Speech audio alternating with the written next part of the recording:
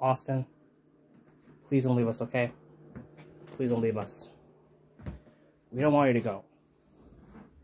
And Lindsay, he didn't offend you or hurt your feelings in any single way. He just only wanted to hear your ideas. But that doesn't mean you have to block him either. It wasn't his fault. And I'm not blaming you either. Just because he couldn't get your ideas on time, that doesn't mean you have to block him. I'm not mad at you. Just want to put that out, okay? So, Lindsay, I don't want you to go. And Austin, I don't want you to go either, especially you, Austin. You never failed to cheer Lindsay up. And Lindsay, let me put this in short. Austin never meant to say what he said. But please don't block him.